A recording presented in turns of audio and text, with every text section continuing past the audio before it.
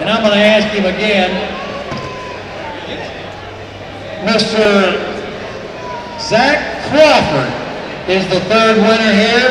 And when I saw Zach standing with his wife circling around that boat, I said, "Are you the winner?" He went, "Yeah."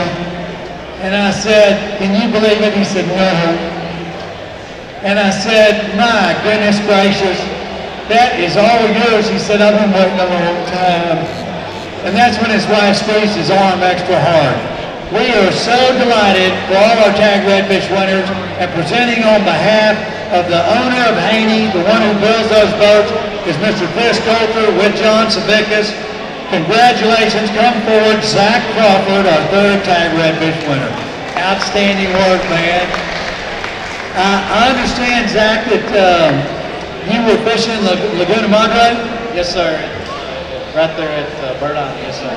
He was at Bird Island, if y'all know where Bird Island is, and were there plenty of redfish out there?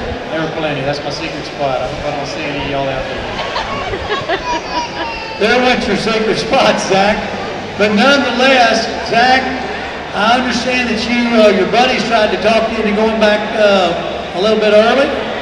Well, actually, I tried to talk them into not going to Laguna Madre that day. I wanted to stay there in Coconut Bay.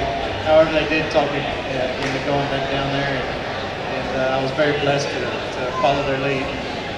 God is great. Congratulations, Zach Crawford, our third Tag Redfish winner. If he hadn't turned around and gone back for one more wade, he wouldn't be driving out tonight.